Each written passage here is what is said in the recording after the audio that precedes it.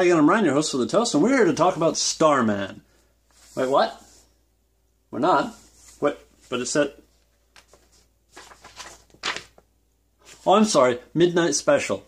That would explain the goggles. Now, Midnight Special is one of those under-the-radar movies that's hard to categorize. Solid cast, though. The story's about General Zod on the run with his super son away from the government and a cult of religious crazy nut jobs. Not much difference between the two. But he's on the run for good reason, because his kid is powerful. He is packed with light and energy. So the government think he's a weapon, because that's what the government always thinks in movies, and the cult thinks he's a messiah. Whatever he is, his dad is going to set him on the path to freedom.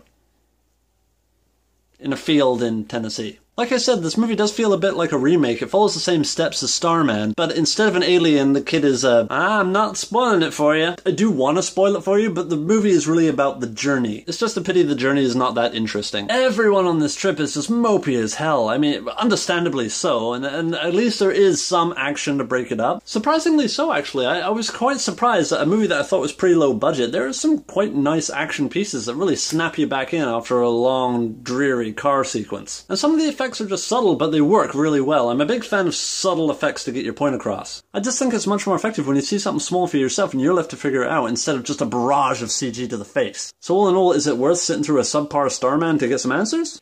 Yeah, it's worth it if you like Tomorrowland or if you're a big fan of the Jetsons. You'll see if you watch it. I just like the way this movie does toy with the idea of how the unknown can and will be interpreted differently by different people. Some might think aliens, some might think anomaly, some an affirmation of God. Belief is incredibly subjective, and what this movie goes to show is that when presented with a given proof, it can cause no end of conflict, especially within an ignorant race such as our own. In the end, I do like where this movie ended up. I like the ideas and how it was explained and presented by the child. I also really like the change and the debate that it will surely start in this movie's world. It really does make you think of, well, what if this event actually happened, and what would it mean? How would we react in the real world instead of a movie world? And for that thought-provoking reason, I'm going to give this a garlic toast. Sure, it's been done, but no matter how many times it's made, it will always have a strong flavor. Anyway, thanks for watching. If you want to see more from me, click away, and I'll catch you next time.